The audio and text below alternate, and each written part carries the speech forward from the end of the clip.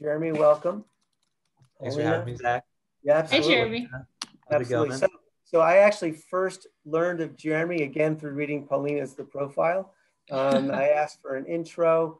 I mean, you might be touching on this, but I did watch the video of Jeremy when the pandemic first hit back in the spring, and he was trying to develop a relationship with someone that lived like across on the next building. So they used to communicate from the rooftop. And then he eventually met her inside of a plastic sphere, which I thought was pretty cool. So I was like, this is really cool. I love artists, by the way. My mom's an artist. Jeremy's a photographer. His mom's an artist also. And I just thought it'd be a really nice touch for our conference if we, again, mix it up in a very eclectic style. So I'm going to turn it over to Paulina. I will jump off and then come back with some Q&A later. Awesome. Thanks. Hi, Jeremy. Hi. Your drawing is looking really cool. Oh, yeah, I love that. That's so awesome. So the way I was first introduced to Jeremy was that this was the beginning of quarantine and I had just gotten on TikTok, and the first video that I see is Jeremy, or this guy for me at the time, I didn't know who you were, asking a girl out via drone. You sent your phone number to her on the following rooftop. And I was like, this is so cool. So I reached out to you and I interviewed you. But when you did that video and it went viral, first of all, tell me what compelled you to do that at that time. Yeah, so I was just sitting in my room, actually, where I'm at right now, and I started a photo series. I'm a photographer, is my background, and I started a photo series where I was documenting people on their rooftops right when lockdown happened, because here in New York, it was like, it's the epicenter of everything. And of everything. Yeah, of everything. Yeah, no. But yeah, so I noticed like people starting to go to their roofs way more frequently than normal and doing all these everyday activities that they would normally do. Like instead of going to the gym, they would be working out on the roof or just dancing on the roof or painting, or, everyone was doing their thing, except it was on the roof because it was the one safe space to go and get some fresh air and sunlight that wasn't like stuck in your apartment. So, and here in my neighborhood, a lot of buildings have roof access, or you could get to the roof like illegally, but everyone still does it. So I just noticed everyone going to their roof, and I was mostly looking out my window, noticing it and making a photo series out of it. And that's when I noticed her like right across the street from me on her roof, and I wanted to get in touch with her somehow. So that's how it all happened. That's awesome. So you sent her your phone number, she texted you, then you kind of met when you were in this like weird bubble thing. How's it going with Tori, which is her name, right? Yeah, so I got her number because I flew my drone. I'm also a drone photographer, videographer. So I had my drone in my closet, and I just figured I'd put my number on it and fly it across the street. So that's what I did. And then we got in touch, and then it was like a fun challenge to like go on dates with her, but while being responsible of COVID. So yeah. And didn't you just release the latest part of that series? Yeah, I did. Awesome. You guys, if somebody can drop the link for Jeremy's video, that'd be great. So during quarantine, you did a series, like you just mentioned, the quarantine rooftop culture, and you documented people reading, exercising, hanging out, by themselves in the beginning. But there's nothing unique or interesting about that under normal circumstances. But what do you think made those photos so powerful? I think because, I mean, it was a very unique time in our history. I've never experienced a lockdown, or I don't know when the last lockdown like this really happened. And so everyone was feeling different things, and I think just taking photos of people, you could see it in the photos. I mean, this was like, we're just trying to be human. And like a lot of us, especially in New York in our small apartments, felt like we're in cages at times. Some of these apartments don't even have window light, and you can't really go outside unless you were getting groceries or anything at that moment. So yeah, like people were going to their roofs, and it was like, I think that was like the only moment when people really felt like themselves and got that sun. This was also right when it started to get warm again after a long winter. So like the weather started to get really nice, but you still like weren't supposed to go outside unless you're getting groceries or the necessities. So yeah, people were just trying to make the best of it. New Yorkers are resilient, and this series kind of just celebrated that. Speaking of resilience, when I called you last time for the interview, I caught you in a very emotional moment because Yeah. one of your rooftop photos actually ended up as the cover of New York Magazine, which is massive. I saw it. I saw it in Dwayne Reed, and I was like, "Oh my God, that's Jeremy!" It was crazy. But I remember you told me you made an offhand comment, but I remember it. You said there's been this mean that moment meant a lot to you because there were so many times where you almost quit photography. So what have you learned about forging ahead with a craft you love? Many times it happens in entrepreneurship as well, when maybe family and friends may not be supportive, or you hit these hurdles that are like, is this the end?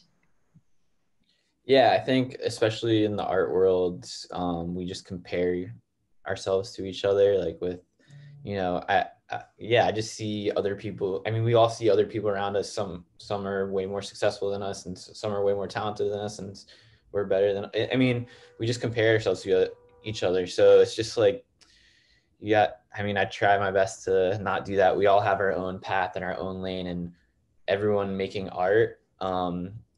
We're only capable of making our art. No one else can really make the art that we make. And once you realize that, you could find your own success. Yeah. So when I talked to you, you said, I don't know, I think there must be something about being stuck in a box that inspires creativity because we were all stuck in our apartments when I was asking about the drone. Do you think that boredom can actually spark creativity? And when do your best ideas come? Yeah, so I found it did for me. I don't think it does for everyone, or nor does it have to, because it was just obviously a crazy time. It was very easy to like sit back and not be in the mood to like make stuff or create stuff.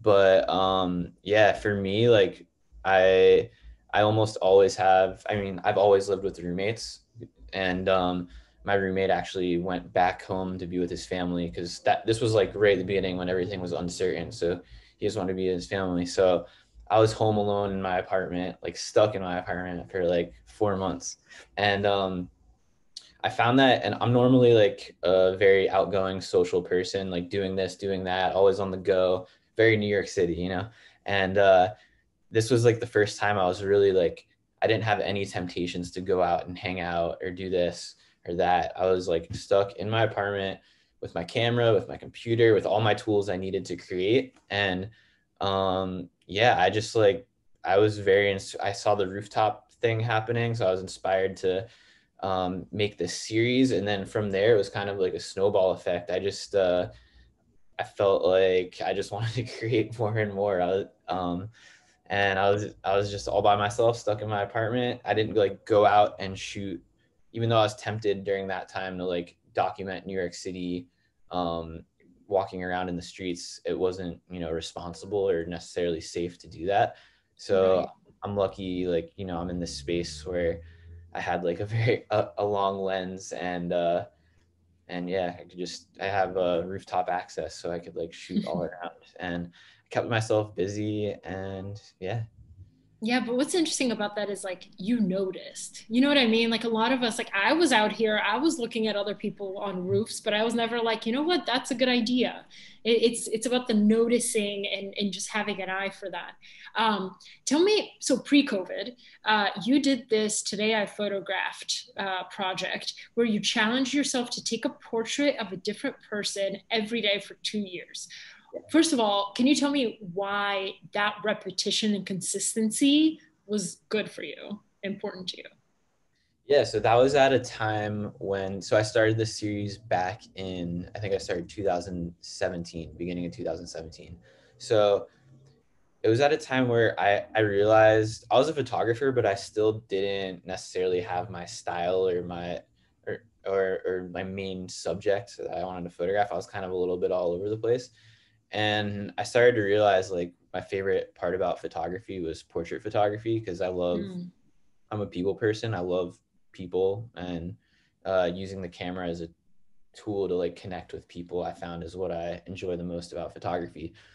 And I realized that a lot of time, often when whether I was traveling or just walking around my camera, I would see someone and I'd want to photograph them, but you know, I didn't have, I would just give myself an excuse to not photograph them, because that's the easiest thing to do. I mean, it could be very daunting to like walk up to someone and ask to take their portrait.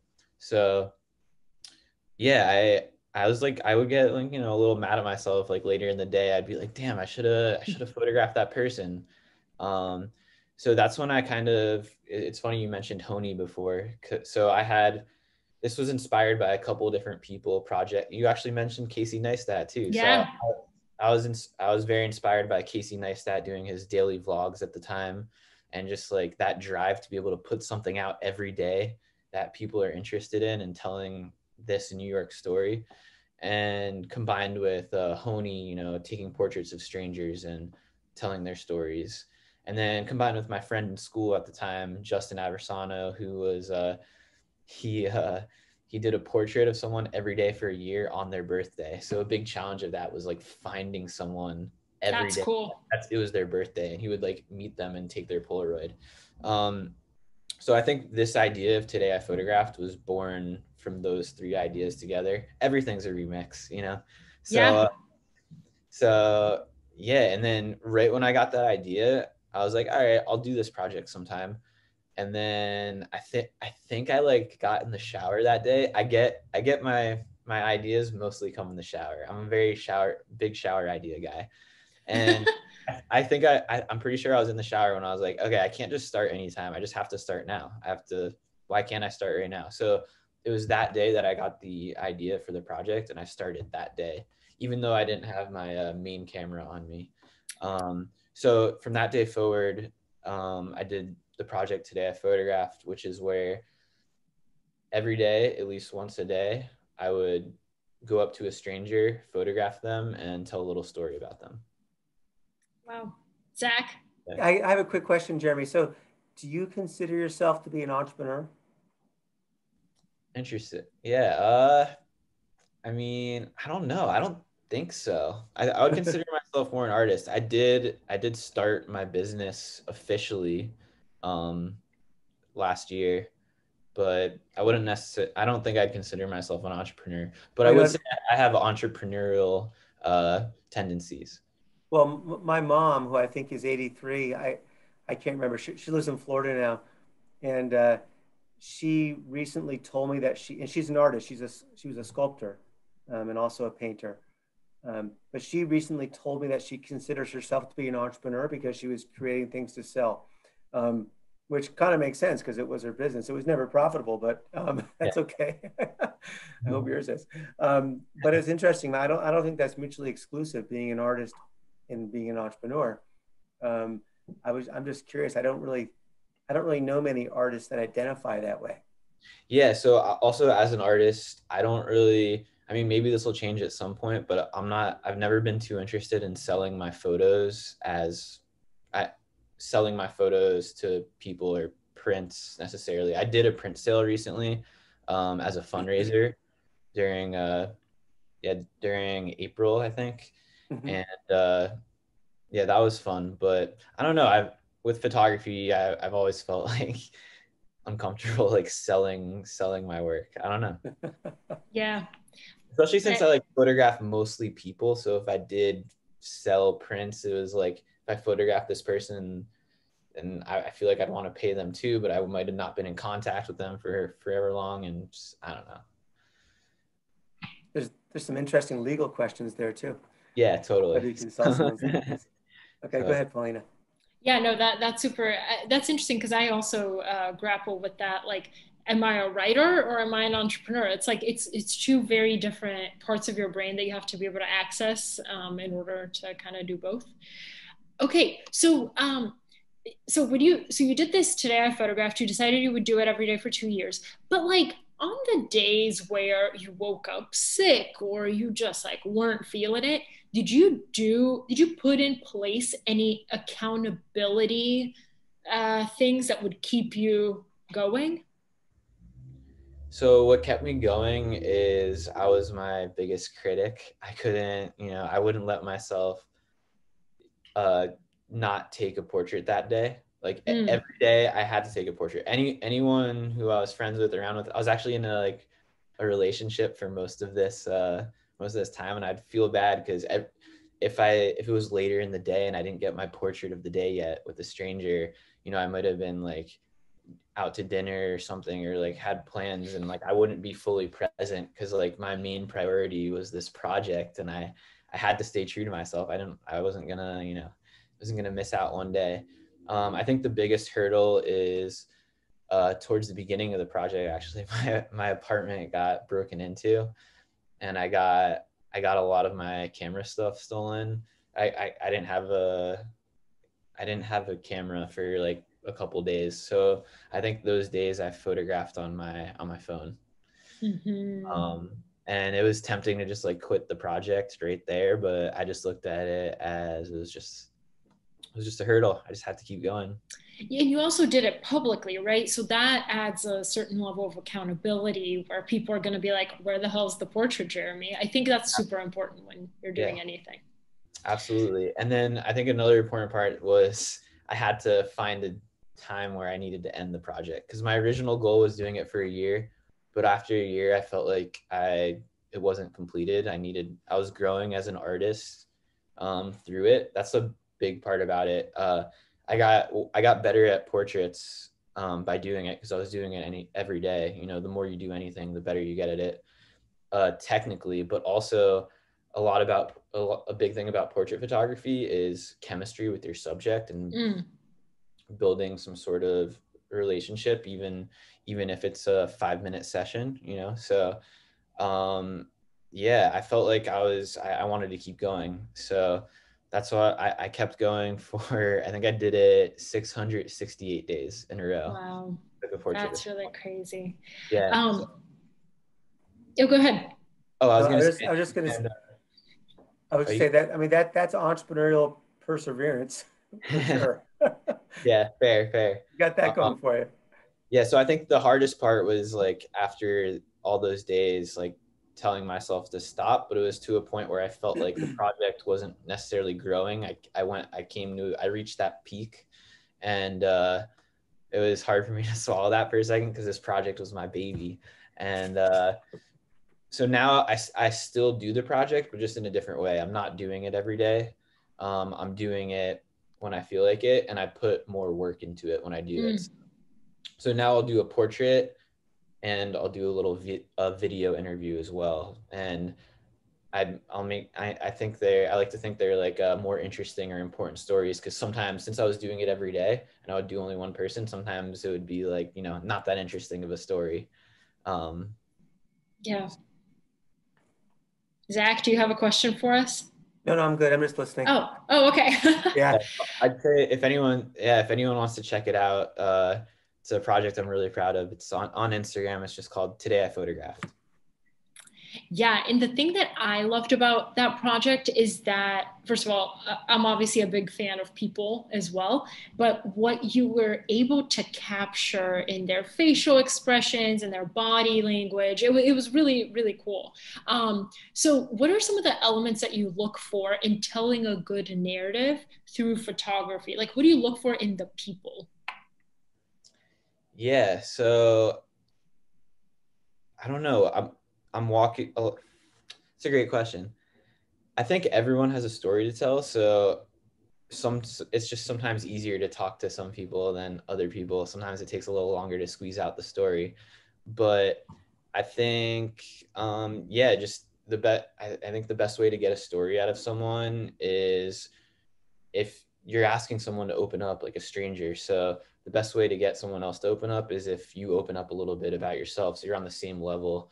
um yeah, so that I think that's my strategy of just be human, just yeah, we're all find some common ground. Like I photograph some people that we have very, very different and totally different ways. But if you find some common denominator, and then you could get a little closer to them and more comfortable with them, they could open up and tell you a story. Totally. The last time I talked to you, you said basically once this is all over, we're going to understand how great life is again. I think you meant like real life. Now that it's November and we're still kind of indoors, what changes have you seen in yourself and others that you think are like going to stick around? What change am I going to see? Yeah, I think I don't know. I think I'm just like appreciating things more in general. Because once you get anything taken away from you, it's like you don't know how does that song go? You don't know what you got till it's gone. Gone. Yeah. Like that. Yeah. So I think once I realized I got all these things, like the simple things that I love doing, such as like riding my bike outside, and I couldn't do that. Yeah. Once I have like these things, now that I have some of these things back, like I can go on bike rides now. Yeah, it just makes me be so much more appreciative of all these things in life that we like took for, like, never really thought about twice. Even like right here, you can see my cloud lamp. I never really thought about clouds too much as a kid. I was actually like, I never really liked clouds because I was trying to play outside and the cloud would block the sun and I would get mad at these clouds. But now that I was being stuck in my apartment over quarantine and I was looking out my window a lot, I see all these clouds now, and now they're like some of my favorite things. That's why I got this cloud light now. Yeah. See, you notice things that the rest of us absolutely do not. One question here I'm seeing from Eva says, who is the most memorable person you've met in your project? Also, that is my mom, by the way. So. Oh! Wait, that's awesome. Amazing. Thanks for the questions, Mom. So supportive. I love her. Who is the most memorable person I met from the series? There's so many now. I can't even pick one. I'm sorry. I don't know about that question. It's hard I'm just impressed that your mom asked the question. Yep. A little motherly love shining through. I love that. Exactly. Thank you. So I wanted to ask you, Jeremy, I think we touched on this idea a little bit of like the art of noticing. I think a lot of us just kind of like plow through our day and don't take time to notice. Can you just tell me very specifically or give me an example of how you get your ideas? When you feel stuck, how do you get an idea? Yeah, when I feel stuck, I think the first thing is, I think getting stuck is a good thing because, yeah, it's you dig yourself out of this hole. When I'm stuck, I will go and look at I have a lot of artist friends, and whether it's Instagram or whether it's different, artist websites, whatever it is, I get so inspired by other photographers, artists, even reading. So I don't know. I'm kind of like, compared to other people I know, I just like easily get inspired by a lot of things. So it's like, it's hard for me to answer that question for everyone because, that's just like not a problem I usually deal with. Like I think my problem is more of I want to make too much stuff and then I have too many things on my plate in my notes that I want to make and then I never get around to making them. So how do you prioritize? How do you structure your day? So I'm a morning person and I like to start my day. I wake up, I kind of have a slow morning a lot of times. I just like to take it easy, check my phone, drink some tea. I usually exercise in the morning or late morning, early afternoon. I find that that's something I really picked up over quarantine because I'm fortunate that I have in my apartment building, there's like there's a tiny gym in the basement that like no one uses. So when quarantine started, and I was home, I was in my apartment all day. One of the places I would go to leave is just downstairs and go work out. And I found that even just a really small short workout, just sweating it out a little bit, it helps me mentally and like creatively to get some ideas flowing. So yeah, between that, so what else is going on with my day? Is that the question? No. I was just curious how you structure it and like what you prioritize and whether you leave room for like, let me be inspired. Because most people, here's the biggest myth I think in terms of writing is people say like they expect you to wait for your muse to arrive and then you start writing. For me, I've become a better writer because I write consistently every single day. Do you find the same? Like, do you wait to be inspired or do you kind of force it by doing? Yeah, I kind of just force it to do it, I think. Yeah. What are you so okay, for everybody who's seen the viral videos you had with the drone and then the bubble, then the helicopter, do you plan those things really far in advance? What is your creative process like? Yeah, so I'm a very last second person. I'm not much of a planner with anything really. Even when like I'm trying to plan like a trip somewhere, I'm kind of more of a person. I like to, do it in the next day or the next couple of days, as opposed to like planning a trip like 3 or 4 months out. Same with like projects. The Today I Photographed project, I got the idea, I started right there. This rooftop series, I got the idea right then and there, I started the project. This whole viral thing that happened, it was like, I think we live in a world that just like the turnover is so fast. Like, if you get an idea or you want to do something and you sit on it, someone else is going to do it. So, yeah, I like to just, if I get an idea for something, I just want to do it. But then there's definitely other ideas that I've gotten and they're still in my notes and I just haven't gotten around to, and I don't know if I ever will. Same And here. that's so hard to do. So I know that because I'm not like as excited about that idea as I was. And so I know like the other thing is if I get an idea and I'm excited about it, Mm. tell them I really want myself, I kind of push myself to act on it right then and there. Because if I don't do it then and there, this is just how I work personally. If I don't do it then and there, then the chances of that idea coming to life are less and less and less. So, Are there any exciting ideas you have right now that you want to share with us? um, nothing as big as I've been doing. I think I'm taking a small break from personal projects. My personal project right now, actually, that I'm excited about is I've been scrapbooking. So I got this big, and for anyone who's never scrapbooked before, highly recommend it. This is my first time doing it. I just got this big blank book of pages, and I've just I don't know if I could bring it out for a second if you want me to, but I don't know if it might take a second. But yeah, from all these Polaroids that I have to notes that I've written or other people have written me, or all these press passes as a photographer that I photographed, whether it was this event or this festival.